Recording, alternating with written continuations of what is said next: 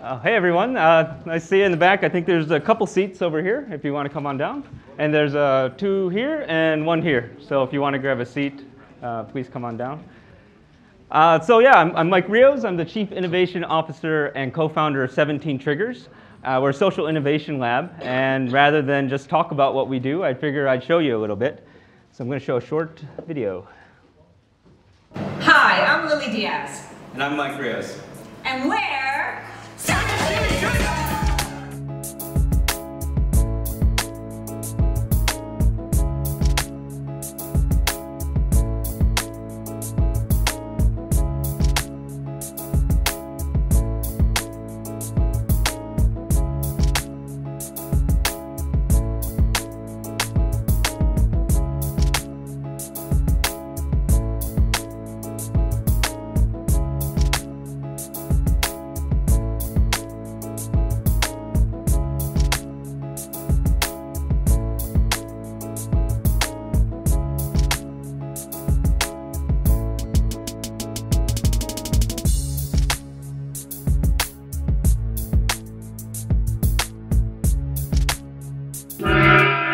Hey, you guys ready? Gotta wake you up for the afternoon. So excited, super excited to be here. It's a big honor. I'm gonna put this gong away. I might bring it out later if anyone falls asleep. We're a social innovation lab. What you just saw was the tip of the iceberg. So we do marketing. We also do research, and we design programs, systems, and services for good causes around the world. And hold on. Oops, I have it the wrong way. And Skoll had us come here because we take a lot from the social sector, from Silicon Valley, and the different methods that they use to design tech services, and we apply that to the social sector. And we've been experimenting for the last 5 years with a number of different techniques, with a number of different organizations around the world. And we wanted to share with you a few of those techniques. And to start us off, I'm going to talk a little bit about behavioral science. So I'm not a neurologist. I think there is one behavioral science neurologist here, so if I say anything wrong, I'm sorry. I'm just a nerd about it. And the reason why is because behavioral science is really, really important for everything that we're doing. And just to define it, let's say that behavioral science is the study of human behavior and how we make decisions. And to make it a little bit more personal, let's start with ourselves and the decisions that we make on a day-to-day basis. So every day, we wake up and we have a decision. Some of us exercise, some of us do not. Who does cardio 4 days a week, let's say? Wow, that's a lot. I'm not used to that amount of numbers. Probably a lot of type A personalities, so let's just scrap the whole presentation. That's the first time I've done that, and that many hands went up, by the way. You know, a lot of people actually usually do not do that much cardio that often. And so, yeah, I'm totally thrown off by that. Anyway, so we'll move on to the next one. I'm not going to ask for a raise of hands. I'm just going to say that probably a lot of us know that we should be eating a lot of fruits and vegetables, right? But a lot of us also do not eat as healthy as we should, right? Probably everyone knows someone who smokes. And also, they know that they probably should not, and it's not good for their health. Probably a lot of us could save more money. And for all the social entrepreneurs in the room, I know you are not getting 7 to 8 hours of sleep every night. So why is it so hard for us to make good decisions? And more importantly, if we can't help ourselves to make good decisions, how can we really help the masses to make good decisions? So if we smoke and we can't quit smoking, how can we really help others to quit smoking? If we don't eat healthy, how can we expect that a mother will feed her baby to eat healthier? Or if we are bad at saving money, how can we expect that our sales agent can get other people to save more money? Or if we don't listen to a doctor's orders, how can we get a midwife, and how can we expect a midwife to teach a young mother to follow her orders? So human behavior and understanding human behavior is very important. And so for this talk, I'm going to show you a few ways on how to influence human behavior through design. And not designing logos or comic books, but how can you design better programs? systems and services. But before getting into that, we need to first understand the answer to this question. Why is it so hard for us to make decisions? So a bunch of you have a piece of paper, and if you don't have a piece of paper, maybe you can borrow from a neighbor. What I want you to do to answer this question, I'm going to have you all draw an elephant. We're going to take about 30 seconds. Draw an elephant on the bottom left-hand corner of your piece of paper. Yeah, just dive right in.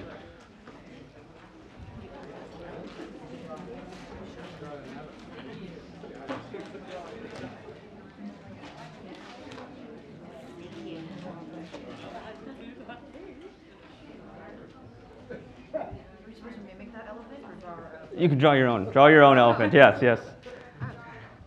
All right, good, nice. Yes, very good. There's always one elephant that looks like a dog whenever we do this, by the way. I'm seeing whose that is. All right, take a few more seconds. Draw your best elephant. Good, good. Now, secondly, on top of that elephant, when you finish, I want you to draw a picture or an illustration of an elephant rider. But the elephant rider is a very special person. I want you to draw an illustration of your neighbor to your right riding on the elephant. So go to, yeah. On your right, yeah. You pick, yeah. Can I pick? Yeah.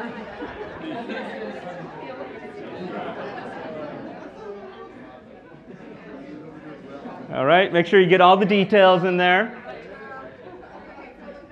Are you drawing me? Nice.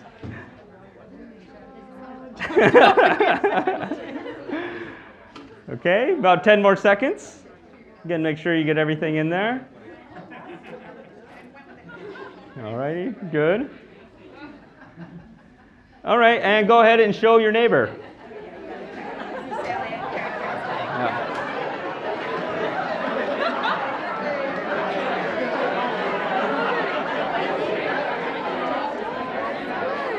Yeah, got some good ones? Nice. I'm clearly not. Wow, I love this. I love whatever's going on there. Yeah, that's great. Okay. Okay.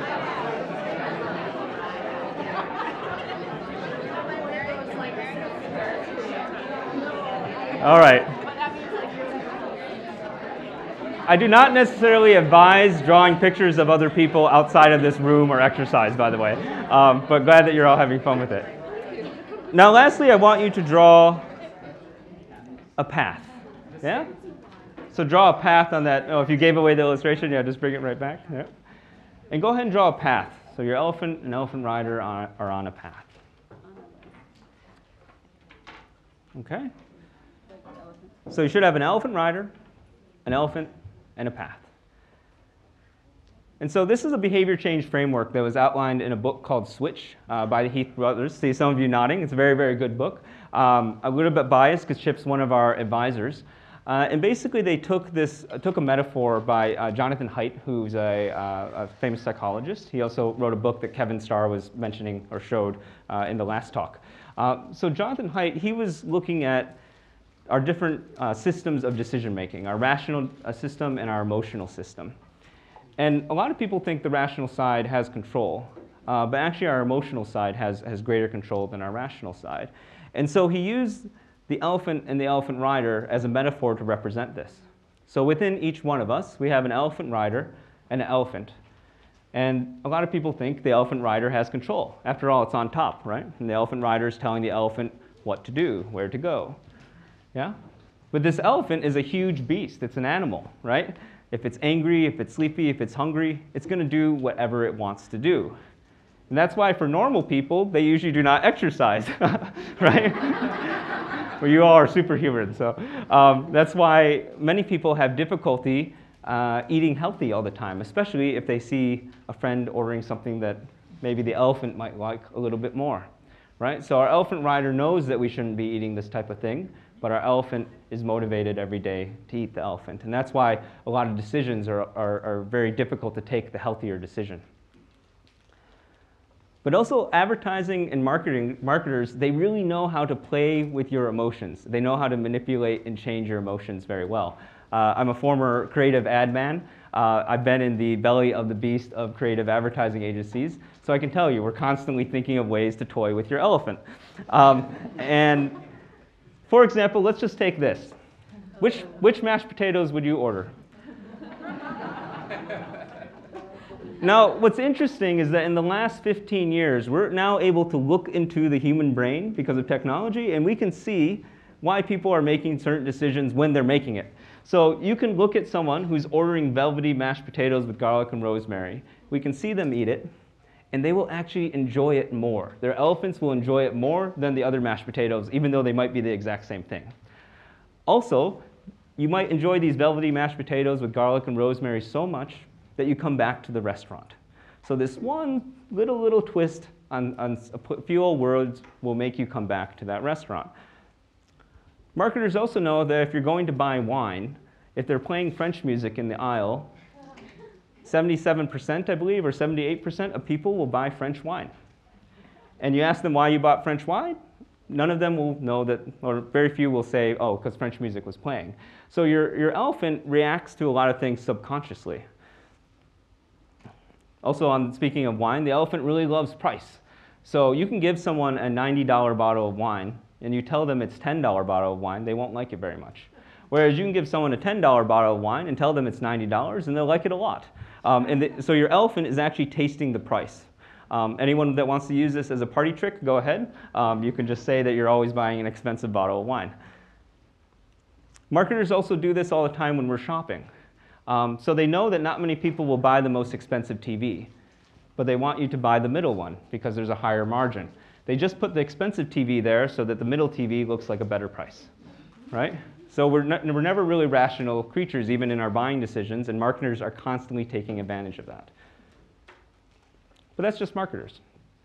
The most interesting part of this framework, in my view, is the path, or the environment, the systems or services and programs for entrepreneurs, for NGOs, for organizations, how you're creating an environment, or how you're creating your system. So let's say, for example, you want to quit smoking. Rationally, your elephant rider knows that you shouldn't smoke. Emotionally, it can be very, very difficult, especially if you have an addiction or you have a habit, right? But the environment will be the greatest dictator of whether or not you will be successful. So say, for example, you have friends, and all your friends smoke regularly. Anyone who's tried to smoke knows that's a very difficult experience because your friend will be, oh, come on, you can just have one, or they'll slip you one, and that affects your path, right? But let's say, for example, you move cities, and you move to a city where you're making new friends. Say none of your friends smoke. Say even that the restaurants and bars ban smoking. Your environment there, or your path, is shaped in a way that you're more likely to quit smoking. So the path is one of the most critical points. Let's say, for example, that Jeff Skoll, he has a personal mission this year, and he wants everyone to eat more broccoli, okay? Rationally, we know broccoli is healthy for us. Emotionally, maybe Jeff does a lot of advertising for why you should eat broccoli. Maybe he makes it cool, and people are like, yeah, I'm going to eat broccoli this year. But then probably none of you will eat broccoli here at Skoll World Forum if you can't actually find any broccoli, or if it's only in one small tent area of the tent, right? You're not going to eat any broccoli, no matter how attracted you are to it. What about choco pies? Who had a choco pie today? Yeah? Why'd you guys eat a choco pie? Right? Because it's right there in front of you. Rationally, do you know that it's unhealthy for you? Yeah? Okay. Emotionally, how do you feel? It's there? You're smelling the chocolate? Yeah. It's great, right? Yeah? Now, what we did is we've taken the book Switch, and we've started to break it up into 3 different checklist points. So if we want to change people's behaviors, we want to check as many of these as possible. The path is pretty much mandatory, though, and if you want to change a lot of people's behaviors. So in this case, you all know how to eat a choco pie, right? No one needs to teach you how to eat a choco pie. Your elephant's motivated because it looks tasty. And the path, that's where I just changed the path for you, because I just gave you a choco pie. Now, let's see a quick show of hands. How many people ate a choco pie again? Okay, interesting. So I had a theory. I'm not sure. It's looking about the same. I had a theory that people that would have if you notice, some choco pies have no wrapper and some have a wrapper, right? So I was trying to motivate your elephant even more, because you can smell these choco pies where you can't smell those ones. And also I made the path a little bit easier because it's right in front of you, and you don't have to take off the wrapper. I did this to illustrate that changing the path, even in small ways, can possibly provide big changes in the way you design programs. So let's say, for example, we want mothers to give better newborn care to their babies. Do the elephant rider, do they know clearly what to do? Well, maybe not, because there's a lot of information out there, and it probably depends on the country that you're working in, right? Is the elephant motivated? Yeah, it's their baby. They want to take care of them. And does the path make it easy for them to change behaviors? So, for example, the mother-in-law, if you see on the left, the nagging mother-in-law, she might make it really difficult for a mother to follow instructions from a health center. So here a mother-in-law is telling this mother to roast. So literally there are coals there, and it's kind of like a sauna. And this is really, really bad for mothers. It depletes breast milk. But it's really hard to ignore the nagging mother-in-law, right? Especially in Southeast Asian culture. So that path makes it really difficult for her to change, no matter what the midwife says. Or if you want to convince people to save more, if you want your staff to convince people to save more, do they actually know how to convince people to save more? Are they trained? And are they motivated? Are there the right incentives for them? Especially, we see a lot of mobile banking services. People they have little shops and they're doing all these other things. Is this really worth it for them to spend their time? And does the path make it easier? So if they have a lot of customers coming in all the time and it takes 20, 30 minutes to convince someone to save money with their mobile phone, maybe your path is not really suited to do that. Or what if the service doesn't work? We recently took 120 bankers in Uganda. We took them all out to the field to try to sign up for a mobile banking service. We split them up in 5 groups, and only one group could actually even sign up. Right? So in this case, no matter, even if you had the other 2 things, you wouldn't be able to actually get them to do it. So this leads to 2 very important questions when we're designing programs. How can we motivate the elephant? And how can we make the path easier? And this is with design. So again, not designing logos or comic books, but designing better programs, systems, and services. So let's take this framework, and we're going to put it aside, just set it aside for your mind for now. And I'm going to share a story from the private sector to show the power of great design, or a great service. So about a year and a half ago, I had a meeting with Google.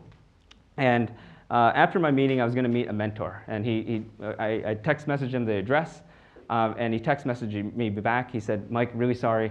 I can't pick you up anymore. I'm in a meeting. I can't talk." And then he said, "I'm going to send you an Uber." Now, how many people do not know what an Uber is? Just a real quick show of hands. Okay, 2, 3 people. Cool. I had no idea what an Uber was either. And so I'm in San Francisco. This guy can't talk. I'm like, is this a driverless car? Is it a drone that's going to pick me up? You know? And so I'm just standing there, and I'm thinking, and I see a couple people walking by, and I run up to them. I'm like, okay, hey, sorry, I've been living in Cambodia a long time. Do you know what an Uber is?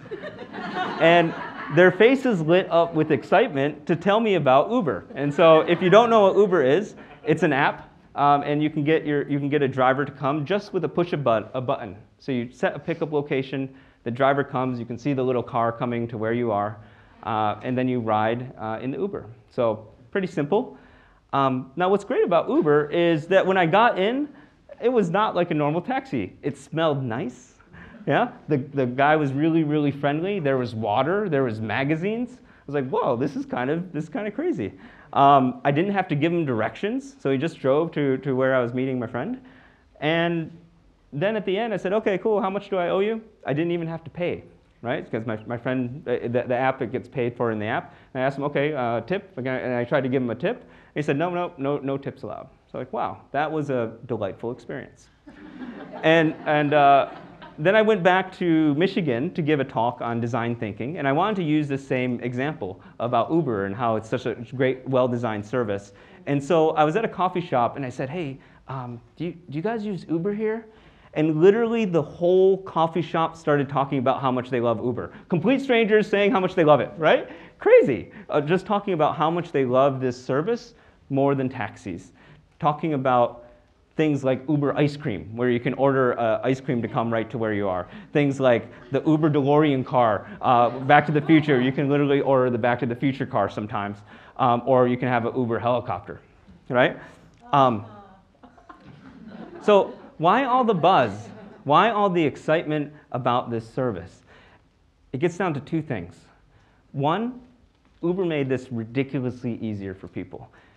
When we look at services and programs, a lot of the times we look at things very rationally, right? We just look at the steps. Okay, you got to call the taxi, then the taxi comes, you get in the taxi, you pay. And we almost weigh them all evenly. That's not very difficult to do, but when we think about it in elephant terms, oh, we have to call the taxi number, we have to give them directions, we're shouting because it's so loud, then we have to go and we wait in the rain and we don't know when the taxi's going to come and it builds anxiety, and we're just waiting there and we don't know. Whereas Uber, you just push a button, you see the driver, you see exactly how many minutes it's going to come, you get in the car, and everything is much, much easier. Again, don't even have to pay cash. It was also delightful. Right? So again, there's magazines in the car, there's water in the car. The driver was incredibly friendly. So something that Uber does, for the couple people who don't know Uber, you rate your driver afterwards, right? So they keep all the top drivers, and any drivers that are ranked poorly, they kick them out of the system. They can't drive for Uber anymore. So you get a bunch of friendly drivers, right? That are delightful. And stories like this. Probably everyone in that Michigan coffee shop, none of them are actually going to ever do this. Right? But it gives them something to talk about that excites them for part of the brand. Very, very delightful. So using this formula, Uber's gotten pretty big, I'd say. 55 countries, 200 cities, 40 billion with a B evaluation. How many social enterprises would like to get there someday? Right? So if we look at this checklist and get using an Uber, what's really important is that delight and making things ridiculously easier are key components to making change happen. Actually, when we think about all the products that we use in this room, all these brands that are disrupting their fields, they're all ridiculously easier to use, and they're all delightful. Amazon, Uber, Apple, they all have forms of one-click shopping, right? And they know they get more customers just by changing it from 2 clicks to 1 click, right? Warby Parker, the glasses that I'm wearing. When you order these glasses, you go order online, and you can get 5 pairs sent to your house. You can keep them for a week. You decide which one you like. If you don't like any of them, you send them all back. For people who buy glasses, it's a very nice experience. And then when you buy a pair, they also give a pair to Vision Spring, right? Delightful. It's absolutely delightful. And that's why they're able to explode with growth, because people like talking about things that are ridiculously easier and more delightful. Now, this is the social innovation paradox, right? We all say that we want innovation in development. We all say we want innovation in the social sector. But then if we want that, why aren't we hiring designers? Really? How many designers do you know that work in the social space? Probably the most are actually convening here at Skoll, right? Yes, it's exercise every day. Exactly. I need to be careful. I need to readjust these slides again. So again, it's a bit of a paradox. So Google Ventures is a $1.5 billion venture capital fund. They invest in 225 companies, including Uber. And one of the top services that they give their companies is they have a full-time team of designers that work with each of their ventures to make sure things are ridiculously easier and more delightful. And they keep rotating and continuously working with these ventures. All right? Google knows that for every $1 they invest in better design, they get a $2 to $100 return, right? There's some great studies on this, and the way that they're calculating this is the increase in sales, increase of referrals and word of mouth, reduce of costs, and also operational efficiencies. So there's all these different gains that bringing in designers that design systems and services that you get from working with them. So also Google knows that it's the small details. It's this very, very small details. Who knows? Maybe if you couldn't see the taxi or the car when it's coming on its way, maybe it wouldn't be successful. That one small detail, maybe people wouldn't like it as much. It wouldn't be as delightful. Maybe it wouldn't be in 200 countries if this one small detail didn't exist. Maybe if you couldn't rate drivers, and then half the Uber drivers were not very good drivers, and they had smelly cars, and they talked. They were not nice to talk to. Maybe Uber wouldn't be as big as it was. And this is just one small detail and why design is so important. But again, social innovation paradox. Google, unlike Google Ventures, the social sector rarely, if ever, uses designers. And it's kind of crazy. And this is why in the social sector we get airports that feel like this, right? We go to renew our license and we have to wait in lines for a very, very long time. It's why so many hospitals are stuffy and you don't know how long you're going to wait. And when we see this in developing countries, it ends up being with things like this. I don't know if you all saw this in the news recently, but this is a school, and these are parents climbing up the windows to give the answers to their children on the test, right? Yeah? So a very broken system, right? Or a very poorly designed system. And for anyone that works in water, you know that one of the huge problems within water is that so many water pumps aren't working after a number of years, and no one fixes them. As for people that were in Kevin's last talk, it's kind of like coming in, helping, and then you leave, and then these type of things happen, right? One argument could be made that if designers were designing this program or system, they would ensure that those type of things wouldn't happen. Again, very theoretical. But when systems and programs and services aren't designed well, also things break. Once more and more people go through the system. And we say we want best practices all the time, but are we really following best practices, right? And are we investing in the right kind of rigor? Rigorous is one of my favorite words in the social sector because when someone talks about research, they always say rigorous before they say research. Watch for it, yeah? That's very, very interesting. But then also, like, I've worked on development programs where we're spending half the budget on research and writing reports. World Bank spends 1/3 of their budget on knowledge sharing and reports. They've also done a study on how many people are downloading their reports, and I think 1/3 of them are never downloaded, something like this. Yeah? But thanks to World Bank for making that study. It's probably the most downloaded report they've ever written, by the way. But yeah, are we investing in the right kind of rigor? Or should we be investing in things that actually improve these people's lives? When was the last time a report helped a mother? Or when can if a good system can be designed better to help her, why aren't we putting our money there? Again, Uber's success could have been made just on this 5-star rating system, a simple design feature. We should be putting just as much time and effort designing systems for the poor. Okay, so how do we make things ridiculously easier and more delightful? So now that's all the theory, I'm going to show you a few different ways that we do it. I'm going to talk about design thinking, right? So I'm very, very excited. Design thinking is coming. I think 4 or 5 years ago, it seemed like no one really knew about it, but I'm also in Cambodia, and so don't always hear about things.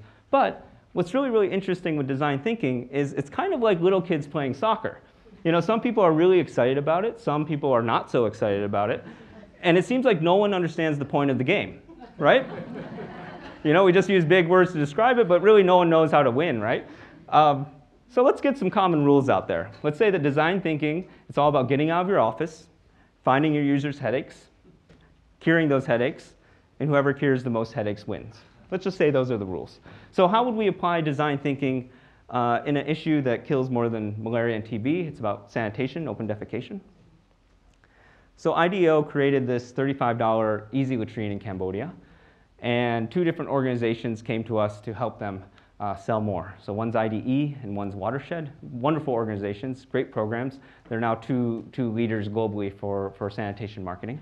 So Watershed hired us to create an open source set of tools that any organization could use to sell latrines. And IDE hired us to work with sales consultants to adapt those tools and also to redesign their sales system for selling toilets. And so I'm going to show a combination of some of the things that we did for that. So again, design thinking, one of the things is to go out and find your users' headaches. So one user is Tola the farmer, the customer who is buying the toilet. That's one user. So what is it like for him to buy a to buy a toilet? So a salesman would pitch to the group, and we literally map this out. Tola goes home and talks with his family. He saves money for the latrine. He calls the salesman and asks questions. Then he buys a latrine. And there's a whole lot of other steps that happens after he buys it. So this is just a high-level mapping process, a customer journey. And what we can do, or what we're doing here is we're literally mapping out, in this case, a system of how he gets to buying a toilet. And what's critical about this is you can take this to real customers and you can ask, what are your headaches in this journey? Sometimes people call them pain points. And you can start to get consensus around areas that are headaches for them. You can also do this with other users like sales agents. And you start to create a heat map of where there are issues in your service, right? So in this case, pink is the salesman headaches, and blue are the headaches of the farmers, right? So we're like, okay, well, what's going on here? There seem to be a few headaches for salespeople here. And so then we can go and we can observe, we can interview them, we can do secret shopper, we can do all these different things to observe.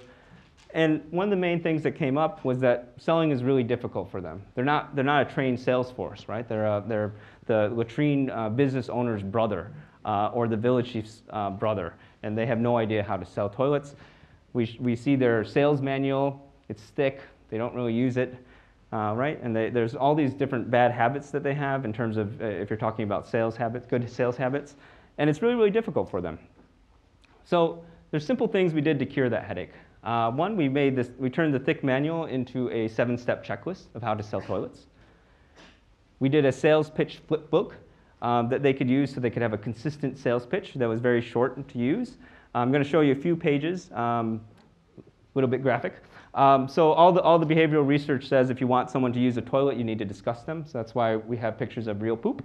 And so this is one of the first pages. So they talk about how flies transfer real poop onto your food in an effort to create disgust. And then also to get them to realize that a lot of these families are spending more on diarrhea or treating diarrhea than an actual latrine. So these are very emotional things for the elephant to hear and to feel. But then we also excite them in the end by talking about different features that are really unique about this sales service. So you can install this toilet in one day. It's an easy latrine. You can build with any shelter you want, and it's delivered to your home for free. So if you map out the sales service that they had before, that was actually one of their big headaches as well, is that just transporting a latrine home, these huge concrete rings and all this, it's a lot of work. Now we can get it delivered for free. That's wonderful, right? And there's these little things that makes the elephant really excited. We also created training videos for the sales agents to make selling easier. So I'm not going to play the whole thing. Basically, it's instructional. Maybe we can turn it down just a little bit. In this case, they're talking about how poop transfers through the village, and just so they have a little bit of theory. And then it also uses humor to show the reality. That is not a real piece of poop, by the way. But anyways, so they show what happens when poop's flowing and how it gets in the food and all these different things. And then towards the end it says, okay, we identified with sales managers the worst habits that sales agents have. They lie, they just go for the quick sell, all these different bad habits. And so what we do is we use humor to try to get rid of these bad habits. So in this case, he's going to be like, never lie. Market salesmen always lie, right? And so here they have a person saying, oh, this shirt, I don't think it fits. And then she's like, it totally fits, right? And then people can laugh about it, and they can reflect, and they can start to change behavior. We also created objection flashcards. So you can see why they could practice, okay, if someone's going to say, I'm going to wait for a subsidy, then they can practice what they're going to say in response. And so that's just zooming in on one area. But it wasn't just with the sales agent. We started to find more users. So in this case, we found that village chiefs, they're not supportive. And if they're not, many of them were, but some of them are not supportive. And when they're not supportive, it's very difficult to sell toilets in that village. So we created a video. This was a true story, and we have a famous comedian who's talking about, for his job, he makes people laugh every day, and as a village chief, your job is much more important. And then they talk about the problem of open defecation and how it's making people in the village sick. So it's getting to those emotional heartstrings. But then after that, what we do is we show a true story of a village chief who went around, and once he heard that easy latrines were in his village, he was very excited and then he started literally digging holes with people, and he went door to door. He was working with the commune chief, he was working with the schools, he was working with the health centers to align everyone to start using latrines. And within 4 months, he got everyone in the village to use latrines. គ្រួសារចុងក្រោយទី77នៅក្នុងភូមិរបស់គាត់បានសង់រង្គមចាក់ទឹកមួយបច្ចុប្បន្ន 100% នៃអ្នកភូមិមានមុខប្រើប្រាស់គ្រប់គ្នាជីវភាពរបស់ពួកគាត់ប្រហាក់ប្រហែលនឹងជីវភាពរបស់អ្នកភូមិឯទៀតដែរ Right? I'm not going to go through all the headaches, but basically what was happening here is some of them were just very small and very quick fixes. So just a few of the customers were getting wrong latrines. So they're getting the wrong size rings, and that obviously doesn't make people happy with the hassle of sending these huge latrines back and forth. So all we did here was design a better order form that reduced the amount of error when people were taking orders. And also they were not clear on the what to expect and the extra cost after owning a latrine. So we just made that more transparent in the sales pitch, and we also gave them IKEA-like instructions on how to install a latrine. So totally we helped cure 18 headaches. And ID is a wonderful organization, so these stats are not just because of our intervention, mostly because of their hard work. But we were able to get some really good numbers. So they went from a 0 to 10% sales conversion rate to 30 to 50% sales conversion rate. They were able to go from 10,000 latrines sold to 141,000 latrines sold, and from 350,000 in revenue to 4,935,000 revenue. So, oh, thank you. Again, I mean, we just really give people the triggers to help them. I mean, it's the organizations that are doing so much of this hard work. And a lot of it comes, again, just from interviewing real customers or real sales agents and finding out where their headaches are so it can go from bottom up instead of top-down design. So I'm going to give a service example with another great organization called PIN. And they wanted to tackle this issue to help mothers to take care of their babies better. And so some of the headaches that they found were, okay, well, there's lots of information that's going to this mother. It's difficult for them to understand all the information or remember it. Also, the midwife, if they're not trained well, or if they're not into it, then maybe they don't believe the information, or the information's really high context, so they'll just say, okay, keep your baby warm, but what does that mean? Or take care, make sure you keep the umbilical cord clean, but usually mothers or nagging mother-in-laws will tell them to put lotion on the umbilical cord, which makes it infected. So the quality of services were really critical, and so the midwife, they need to get these services consistent. And another issue they had were that mothers don't return to the health center. Okay, so we looked at these different headaches. And this is one of the tools that we created. It's inspired by a crib mobile. We made it into a paper mobile toy with a light laminate. And each side had different messages that were very concrete and very delightful for a mother. And then they had a baby toy that they could use with the baby and remind them of the messages. They also got IVR robocalls. So this is one of the scripts. It's said by an actor, but acting as a doctor. So it says, hello, bonsoir, like hello, madame. My name is Dr. Tirith.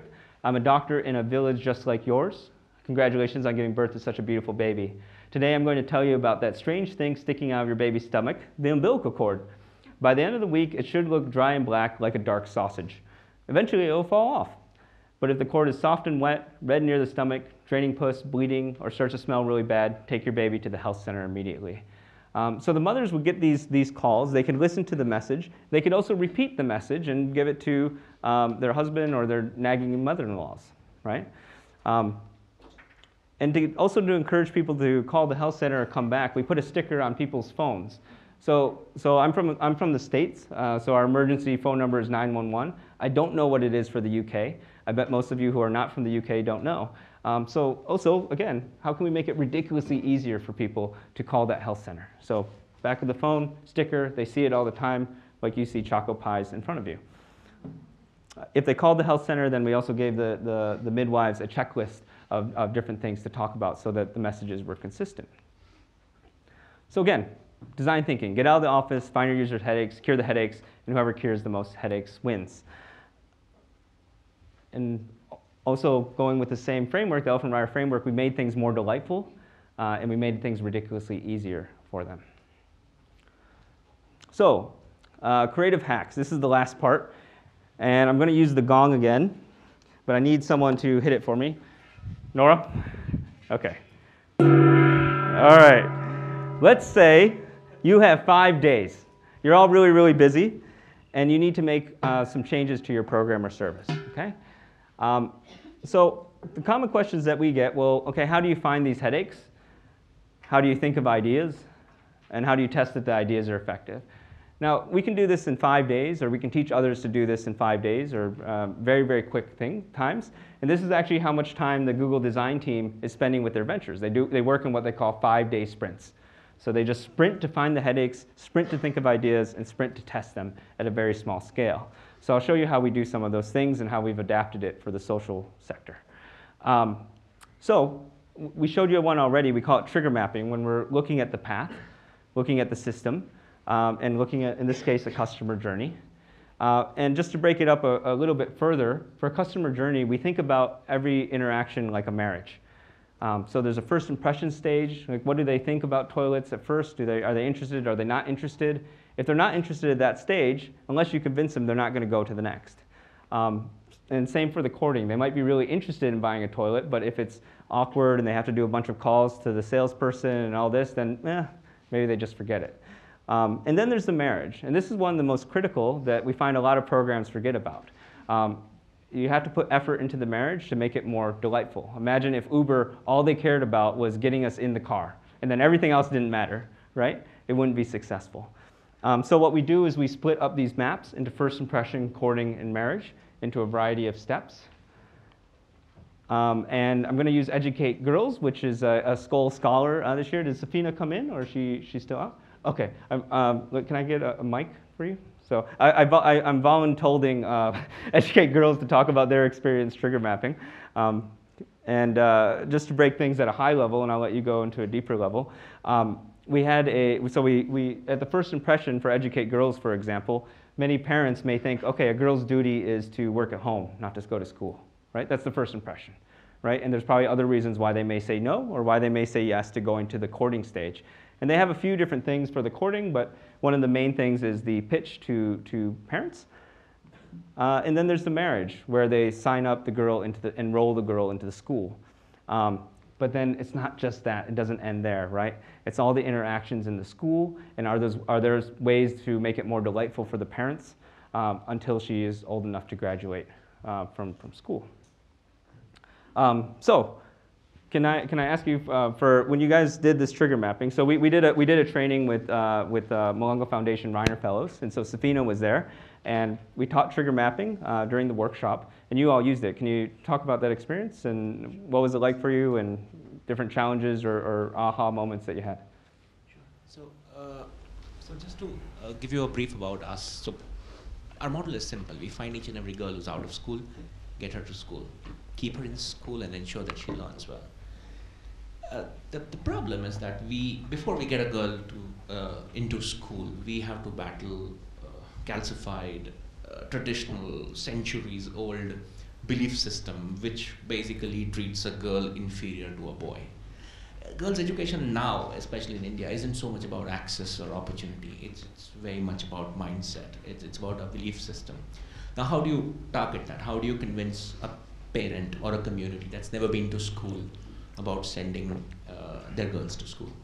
So post the session at Rain Arnold, when Safina came back and we had an in-depth discussion, what we did was, the first prescription here, get out of office. So we all went out and we sort of shadowed our field coordinator and our community volunteer when they go and interact with parents. And we realized that it's not very simple. In office in Mumbai, we feel that the field coordinator does his job very well, and we are very happy with it. He gets insulted, doors are slammed on his face. Some of them are driven out of the village as well by the community. So so what's the headache for him? That was step one. When a field coordinator visits the village, that's the headache one. Then, let's say if he makes inroads into the girl's family, the girl who's out of school's family, then what does it take for him or her to convince the parents? I mean, that's where the headache, because he'll always get arguments about why no education, why the boy of the family deserves education and not the girl. So then what else can he do to counter that argument? The third thing is, when he gets the girl to school, if a girl has missed half of the year will she get admitted? If she'll get admitted, then what happens? Because she's lagging behind than her peers. So that's the third level of headache. So I won't elaborate, but this is how we tapped, or rather figured out all the headache that our team would face when they're trying to enroll a girl and ensure that she's in school. Based on that, we created a master list of headaches, just a list, and we were surprised. We had over 60 headache areas, oh. per se.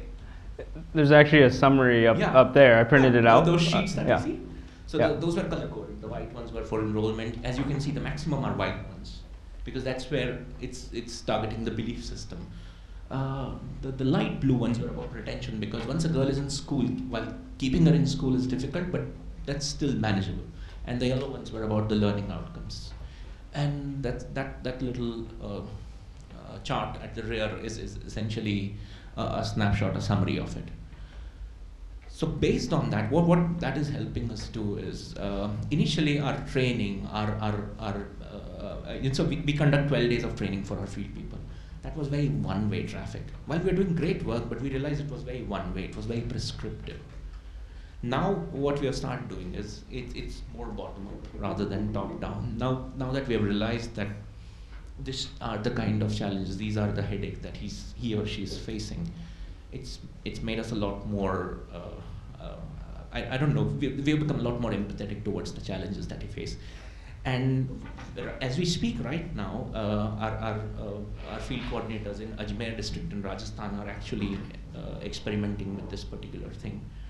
And my program colleague, we were having a Skype call last night, and he told us that on a very rough count, 86% of field coordinators are far, far happier with this particular format. And we have 200 odd field coordinators right now in Ajmer. So, yeah. You said 86% are preferring the new process compared to the new format, yes. Oh, that's great. Yeah, wonderful to hear. So I actually hadn't heard that result yet either, so that's wonderful. Just via Skype. It was just an update that we were taking. Okay. Sabina and I were taking, yeah. That's great. Well, thank you very much for sharing that.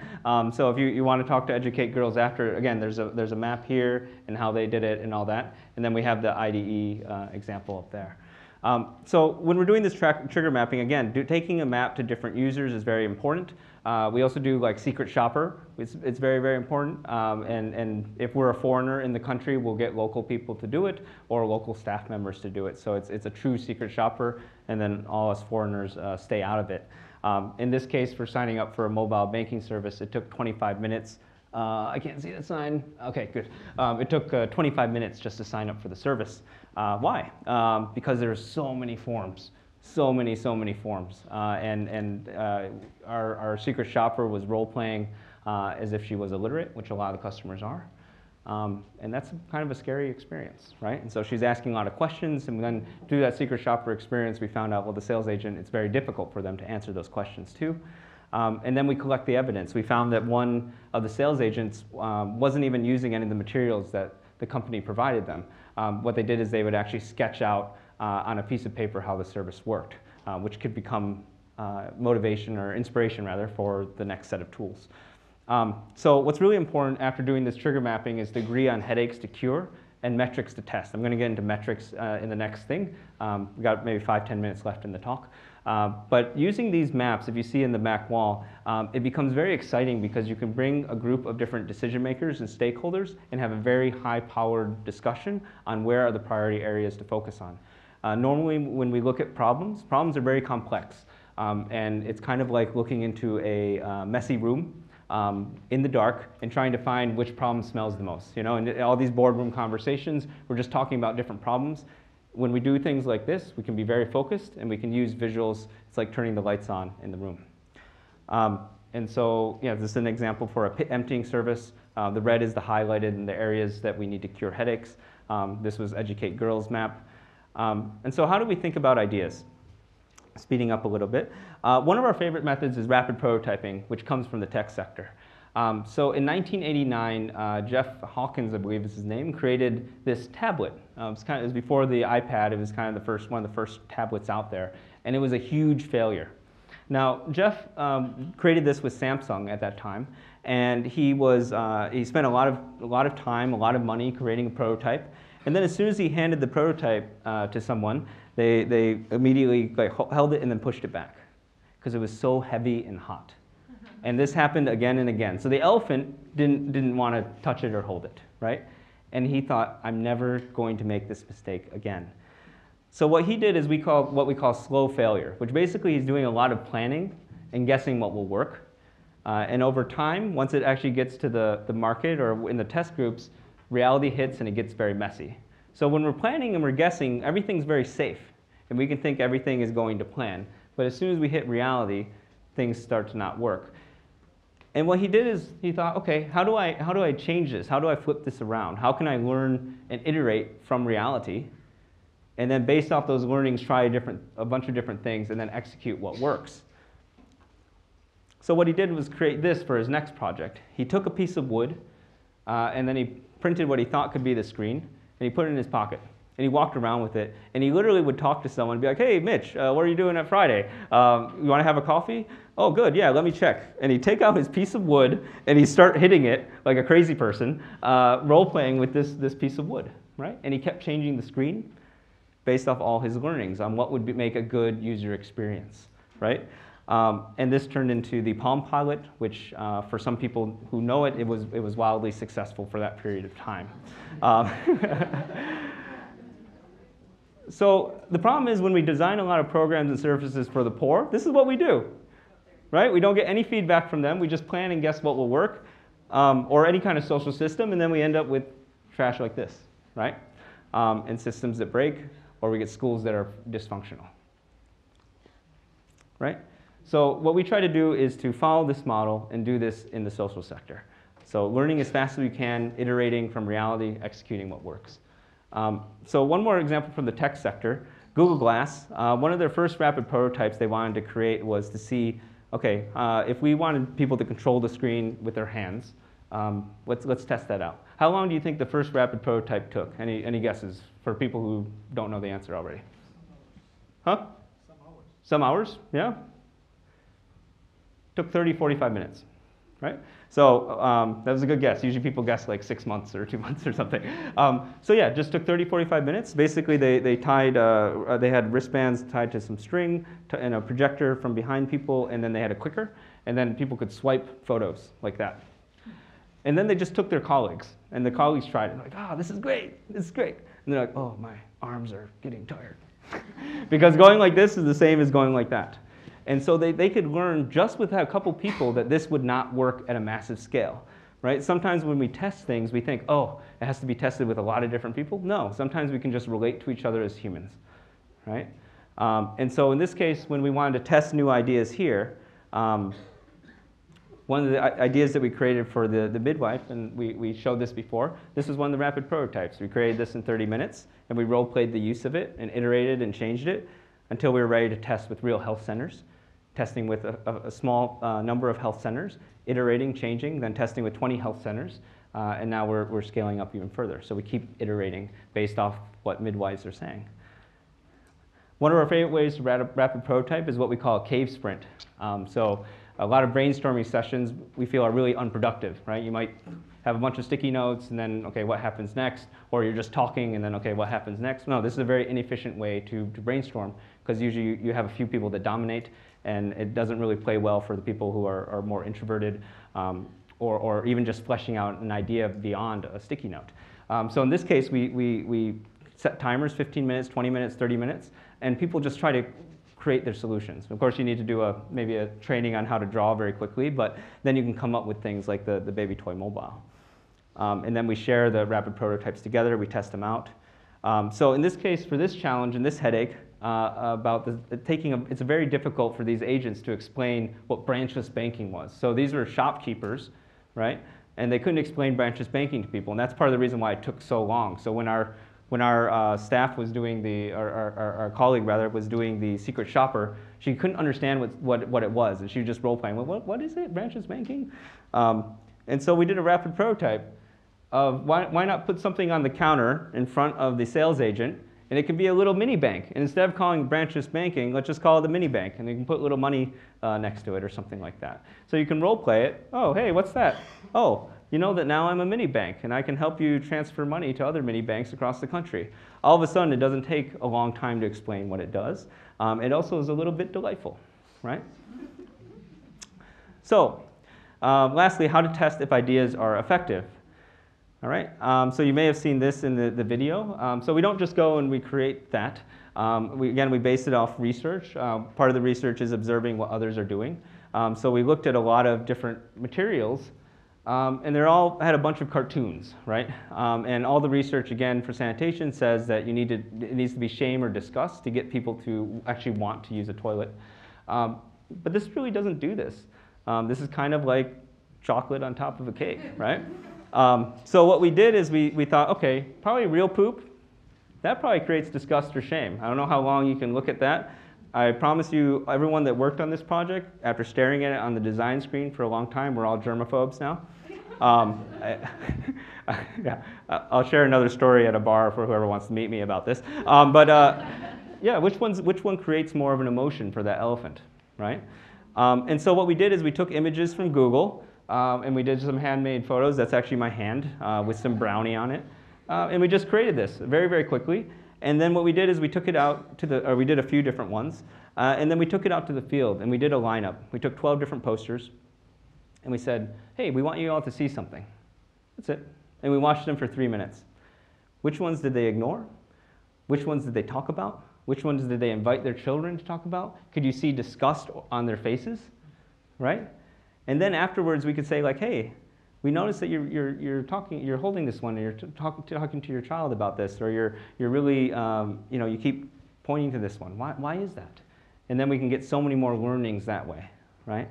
And again, we saw of these 12 images, 4 that were consistently looked at more and talked about more than the others. There was a sense of buzz, right? To verify this further, we did a hidden camera test. So here was the real poop style, here's cartoon poop, and then also there were celebrity photo ones. And so we had people come in we said that we were going to do a survey about farming or something. We had all these different segments. We took them to this room and said, we'll be right back. And we just let them be in the room. And then what we did is we just recorded what happened. We could hear their voices, what they're talking about, and we could see where they're interacting. And what was happening is they would go right for the real poop images. They would go to the others, and then they would come back and keep talking about it, right? And so they spent 88% more time with the real poop option. It seems if you put a picture of real poop, people love to talk about it. And so that's how we created those things, and these type of posters. Yeah. So again, some people ask, okay, is this really rigorous enough, right? And these methods are, I don't know how many people know Lean Startup, but we've adapted them from this method. It's still a form of science. It's not a rigorous RCT, but you can be very, very focused on what you're testing for. You can test for signals that something is working. When Google tried this with their Google Glass, they had a signal that, hey, this isn't going to work, and they don't need to test it with thousands of people. Or if any of you have children, you know exactly what I mean. If we all raised children and we said, okay, I'm not going to do it unless there's a randomized control trial that proves that this works, all of our children would be so dysfunctional, right? You experiment, you test, you try things for signals. So in this case, my nieces and nephews that live with me, they were always forgetting to turn off the lights when they'd leave the room. So at first what I tried is when they'd leave the room, I'd say, hey, I think someone forgot the light on, like the crazy uncle. And it never worked, right? So I was like, okay, I'm going to try something else. So I had them all come in. I said, all right, we're going to play a game. If someone forgets to turn the light on, someone else can point it out, and then they have to do jumping jacks. The first time they have to do 10 jumping jacks, second time 20 jumping jacks, then 30. And then they got really excited, and they started pointing to each other like, oh, that time you forgot about the light. And I noticed, oh, this is a signal that this might actually work. The next day I come back, they created a chart with everyone's name and the number of jumping jacks, and then they could check and tick it. Within a month, turning off the lights wasn't a problem, right? And this is all based off signals. You can see when things are working or not when you use your elephant and not your elephant rider. Or choco pies. So my assumption was that more people would eat choco pies without the wrapper, right? So what I did is I have a purpose. I want to increase the number of people who eat choco pies while at this conference. And my hypothesis is that no wrapper group will eat double the choco pies. And we'll test it with the A/B plate test. And the result, I was unfortunately wrong about that, but I think it has something to do with the fact that you all exercise too, which is really throwing me off. Yeah? But that's fine. Not every test is going to be a success, but at least then you can start to get signals on what's working and what's not. So for example, for this test, we wanted to see if real poop creates more buzz than cartoon poop, right? And our hypothesis is that groups will spend 50% more time engaging with real poop posters, hidden camera. Result was 88%. So we have a signal, hey, there's something here, right? And this can also be for very early stage projects. So one of our clients recently, they said, okay, we have garment factory workers. They're at bad factories. We want them to go to better factories. Can we create an app or something innovative? So you see this all the time, and we're like, okay, well, let's first do trigger mapping. We'll understand how they are currently changing factories, where are their headache points and all that. And then we just added a 1-minute survey afterwards. So we want to see if the garment factories workers actually use apps. The hypothesis was that 30 out of 100 will actually use an app once a week. We did a 1-minute survey, and only 4 used it. So you have a pretty strong signal there that, hey, this is probably not a very good idea to do right now. And so again, we're learning and iterating from reality. So as soon as we say, okay, let's do an app, we just kind of go and we test it. Oh, that doesn't work. Okay, let's go back and test something else. So that was literally just a 1-minute survey. That could have saved them tens of thousands of dollars developing something that didn't work. So what's next? Just wrapping up and going to questions. So I talked about the social innovation paradox, this need for design. And there's 3 things that you can go forward with to try to break us away from the social innovation paradox. One is that you can be a choco pie and do nothing and just keep doing what you're doing. 2, you can tell foundations to provide design support, like Google Ventures. Or if you are a foundation, you can act like Google Ventures and invest in design. I have lots of documentation on this if you want to see how good of an investment it can be. And again, you'll start to get bumps in all these things once you start investing in design. I'm obviously biased, so I'm sorry if this is too big of a pitch. But ultimately, we're all trying to help social organizations here do better work and to help as many people as possible. And design can be a big part of that. And third, we can teach you guys how to do this. So a big part of our mission is to make design so it's not so complicated. Design in itself is poorly designed, and that there's a lot of buzzwords and all these different things. We try to make it really, really simple. So this is actually what we call trigger mapping in a box. And we can simultaneously teach multiple social organizations at once how to map out their program in a workshop. And there you have paper doll personas and users that people can use. And we're currently working on a ideation or brainstorming in a box, as well as a testing in a box as well, so that people can learn these skills and apply it themselves like Safina and Educate Girls have done. And it breaks up and teaches on how to do these different things. So, sorry, again, this is in Uganda, where we just had 120 bankers all working on their programs at different times. I think there's 12 different groups, different mobile banking services, all mapping it out. It doesn't have to be so complicated, right? And then also going to real users. So with that, I also want to thank my team. They're the ones doing so much of this work these days. They're a wonderful, wonderful group. I hope you all can come to Cambodia to meet them. And then also our clients, because they're the ones doing all the hard work. We're just giving them the triggers to help them make their work easier. So thank you very much. Yeah.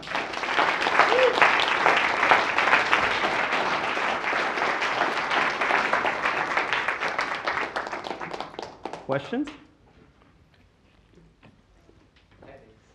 Should I follow Kevin and just go around? Yeah. Thanks. Awesome stuff. Hi. Dude, seriously, you know, it strikes me as common sense, but Grandma said common sense ain't common. I like this. It makes a whole lot of sense. I work in the sanitation space as well. I want to compliment you on one thing. Demand driving sanitation. You can't just sell stuff to people who don't want it. You know, I'm the writer. I know how it's not good to defecate in the open, but that elephant says it's sunny outside, man, and there's a lot of bush out there. There's a lot of desert. Why would I go into a stinky toilet? Mm-hmm. So congratulations for getting far enough, you know, early enough in the process to identify what those triggers are to make the rest of the process more successful. And lastly, challenge to you and Educate Girls. Menstrual hygiene management is the next big thing. To keeping girls in school, particularly once they get a little bit older and reach puberty. If you want to keep girls in school, they need privacy, they need gender disaggregated latrines, menstrual hygiene products, and so on. I bet you guys are already doing that, but I'd welcome an opportunity to learn more offline. Thanks. So thank you very much. I have one quick note on also testing ideas, and some ideas you can get from other people very easily. We strongly encourage that. And I was just in Bhutan, and I was meeting with one of the senior government there in the Ministry of Education. And they had done a program for menstrual hygiene where they actually educate the boys and the girls at the same time. And they found that it works very, very well because then the boys are supportive instead of teasing the girls about it. Now, this is a great example where you have a signal from another country that this could work really well. And maybe you can try it in 1 or 2 schools. How does it work? Is it working, right? And you can start to look for those signals. So, yeah, we can talk more after. Other questions? Yeah, thanks. I also Sorry, name and name and organization. Caroline Fines. I work for Giving Evidence, and we work on getting charitable giving to be based on decent evidence. So my question is around the lots of behavioral insights and lots of nudges are designed where there is a single thing that we're asking or trying to encourage people to do. So to give up smoking, to eat chocolate biscuits, to use the loo, whatever. There are 2 areas where I'm really interested where there isn't a single thing that we're asking people to do. So for example, in philanthropy, if we're asking donors to be effective, there isn't one thing we're asking them all to do. And similarly, I do some work around evidence-based medicine, and we're not asking each doctor to do the same one thing. There's quite a complicated set of considerations that we're asking them to look at in each decision that they make. And so I just wonder I wanted to hear your view about what do we do? How do we apply the kind of nudge thinking or whatever, where there's quite a complicated set of things that we're asking people to do? That's a very good question. I think that's partly why we map things out visually, right? So again, our minds are like messy rooms. And so in this case, sometimes we spend 1 week entirely just with, if it's a very complicated situation, to literally map out everything. And then we can try to find focus on where the highest priorities. And there often are more than one thing, but there are also often more than one user. So we are working with 8 different ministries in Cambodia, along with UNICEF. And they wanted to do a strategy and get ministries to commit to basically different things to end violence against children. And so they had 50 pages of recommendations. And UNICEF came to us and said, we aren't getting these ministries to agree on different recommendations. Everyone's just wordsmithing from English to Cambodian language to English to Cambodian language, and this isn't getting anywhere. Can you help us? So we said, yeah. So we took the 50 pages, we visualized everything. I actually have some slides on this. I put bonus slides just in case people ask certain questions. So you actually unlocked one of the bonus slides. Yeah. So we look at information when we are verbally using information, talking like we are now, or if we are just reading reports, we're actually operating like MS-DOS. People say that they're not visual people, but 30% of our brain is dedicated towards processing visuals, subconsciously or consciously. And that's why this is so much easier to use of an experience. And same can go for our information. So I think, or rather than I hope that we can get to a point where information becomes more visual because we're able to digest it so much more. You look at things like that, yeah, it is easy to digest because our brain is geared to recognizing visuals. If I wasn't visual, I wouldn't be able to pick this up without looking or remembering where things are, right? We're highly visual people. So what we did with that report is we started to visualize in the different recommendations that they were giving. So in this case, I believe blue was law, green was prevention, yellow was response, orange was M&E, and we started to put pink sticky notes for when things didn't make sense or they were too much jargon. So this was just the start of it.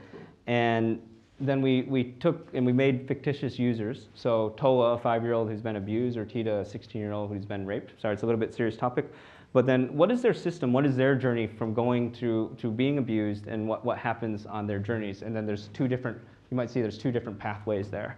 And pink was where we had questions. And so we took these to the different ministries.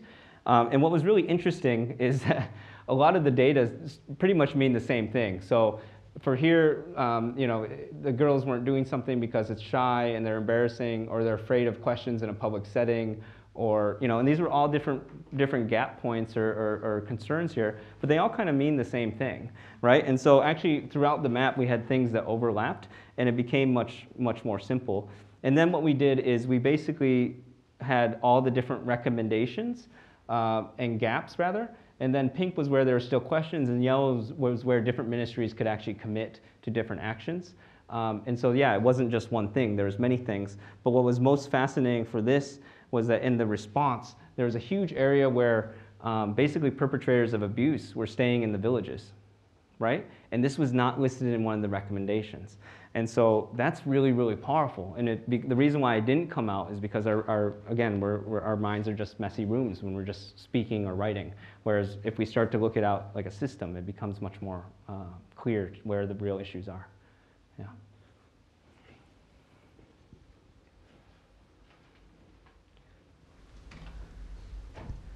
Thank you. I'm Namrita Kapoor from Environmental Defense Fund, and yes, I found this very compelling. I'm wondering, in my case, the constituent population I'm trying to influence are companies, and I don't often have as unfettered access as you might have to some of these examples you showed to find out where are the pain points. And so I'm wondering if you have any tricks or tips about how to assess that when you don't have that good access to the population. That's a great question. I do not. But I guess what I would, I mean, I don't know how few people you're talking to. I don't know if it's like, you know, when you're working with one organization and you know someone that knows the VP or the president and you can take them out for drinks and talk. But that's a bit informal. I'd probably focus more on the emotions, because a lot of times when we're trying to convince boards or you know, bosses to do things, we're using rational arguments, but use emotion first and then use rationale after. So we had one project where we were trying to convince the government to stop using bricks. If I remember correctly, it was a while ago, to stop using bricks for their sanitation projects because it doubles the cost of a latrine. Right, and so you can put that in a PowerPoint slide, and it'll just kind of disappear, right? What we did there is we literally took a brick and put it right in front of the I don't know if it was minister, but the government person, just put it there, and like this is reason why you know, toilets are costing double what they should. And so you hit that emotion, and then it becomes very clear for them. So I guess I'd encourage that. Yeah. If I could just share a cheap story, having read the book Switch, whenever I do fundraising, I always go for the elephant first. I tell a personal story. I tell something that engages the emotion before I start with any numbers, before I start with anything about what's the real problem. It's like, how do you get to someone's heart? And then you go to their head, and then you tell them what you want them to do. Right. And it may be you want them to give you money, or you want influence, but it's about getting the elephant, then get to the rider, and then make sure eventually you tell them what path you want them on. And if you miss any of those parts, it doesn't work. So just thanks for sharing your path. Definitely. I saw a question here, sorry. Yeah, my name is Lori Michaels. I run Open Road Alliance, and I work to help nonprofits when their underfunded projects run into trouble and roadblocks. Most projects are underfunded from the beginning. And so when you're talking about adding a design factor in, even though it would be cost effective at the end, what kinds of ways would you suggest a nonprofit could actually convince a funder to pay for that up front, since that's just really generally not their stance? We're trying to figure that out ourselves. I mean, right? I mean, it's not. There's a great marketer named Seth Godin, who's some of you may know. He has this phrase, I guess, that you can't change someone's worldview, which I'm kind of trying to do right now. But it can be very difficult to change people's worldview. So if design is just a glossy extra add-on, or it's something that you can get from someone's brother who designs logos, and that's all it is to people, it's very hard to convince them. So yeah, I don't know. I would, if you figure out a way, I'd love to know. Yeah. I think it's the case studies, like the way that you portrayed the stories and the results. That says it all, you know, from my perspective. So we need more case studies. Yes. Hire us, hire us. Yeah, yeah. Did you have a question as well, or sorry? Okay, I'll go here and then there, yeah. Hello, my name's Josh Haugier. I'm a journalist. Hi, Josh. I wrote a story about behavioural insights a few months ago, and one of the things that came up when I was doing it was kind of the fact that in a way you're sort of nudging people to a particular behaviour, but inevitably that means that maybe some other behaviour is sort of moved away from. And in all the examples you gave, it seemed like it was very good, and I'm really impressed with what you're talking about. But do you have to be quite careful that, you know, for example, maybe there was somebody who was, I don't know, selling some kind of, for example, in the latrine example, maybe there was somebody who was selling, I don't know, something that could decontaminate land or something, and then you put them out of business. It's just a silly hypothetical example. But do you have to be quite careful about that, and how do you do it? Well, so we started originally as a advertising and marketing agency for good causes. And actually one of our first projects, we were working with the Vietnamese government and with one of the largest insurance companies there. And they wanted to create a drought insurance for coffee farmers. And so they had their pilot, and they wanted us to help to make the pilot successful, get a lot of people to use it. And so insurance is complicated, right? Difficult to understand how to use it. So we're like, okay, we want to make this really basic. So let's start to map it out and look at how it works, so we can use these in the sales materials. So as we were mapping out the steps, we had a persona, Mr. Huang. And okay, how does Mr. Huang, if he has drought, what happens? Okay, he has to go to Ho Chi Minh City. Okay, interesting. Has he been to Ho Chi Minh City before? And he has to make a claim. Okay, so that was kind of could be a potential headache. But then after that, what was even bigger is that once he would actually get the money, the claim money, he actually would have lost all his crops for the amount of time that would have passed. And the government didn't see that before, and the insurance company didn't see that before. And the person that was running the project took Mr. Huang, the little piece of paper. He's like, "You don't know Mr. Huang. You don't know Mr. Huang. You don't know Mr. Huang." And then they canceled the pilot. And they took us out to dinner, and he said, "Thank you so much. We almost actually did something really bad, and this was supposed to be social." And so that was a huge lesson for us, and we've seen that happen more. It continues to happen sometimes in different ways. Where I think what I especially see is that if you're trying to increase the demand of something, but if the supply is not there, you're going to kill your long-term goals. So if you're doing mass media, which not many clients do, but some have approached us, they want to do a radio or TV campaign for a service that just isn't ready yet. So that's when we, as a company, said we're going to work more on system and service and program design, and keeping the marketing and advertising as a second step. But yeah, it's hard, and we try to choose best we can. Yeah. Hey, thank you. Oh, so, see here? Yep.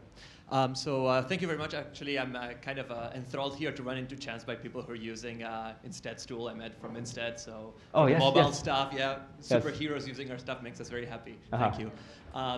So I wanted to comment a little bit on the question about how do funders engage with this. And we're in a similar situation because we help with a lot of technology-heavy sort of projects. And the way that design is kind of helping them, we help them see it as a risk management aspect, where you're helping offload some of the risk in choosing a portfolio. So the rapid prototyping efforts, what we do sometimes with funders is we say, you don't have an on-the-ground experience and knowledge, and people will just send you reports and proposals, and you don't have a way to cut through that. So how about engaging early on in the life cycle of a funder initiative, some early prototyping work where you do like a little bit of testing the waters with idea design and super small pilot implementations, and basically front load the risk, get that reality messiness in early, and then don't have to wade through 75-page proposals, which you're not really sure always say all the truth, right? So that's one way we've encouraged, at least in the tech and design space, to front load the design work. And I think 17 Triggers is like, you know, pointing at that in terms of like how you reduce the risk and can guarantee a better result. Exactly. Yeah, so thank you. I'm going to hand over the microphone. Yeah, last question. Thanks. Thank you for sharing. That was right on. It's not actually a question. It's a suggestion to you. Write up the cases. Write them up as one-pagers. Publish them. so that they're publicly available and they can be used by all of these wonderful people who want to bring design into their funding proposals. Because if you can bring evidence in, if you can use those case studies, you can say, we can use this to mitigate risk, use the Huang story. We can use this to increase sales, and use the latrine story. And because if you have to be able to show the funders why you're adding this expense. And so probably if you we use the cases, and explain the rationale. Perfect. Thank you so much. Okay, thank you. Yeah, thank you very much for coming. Yeah.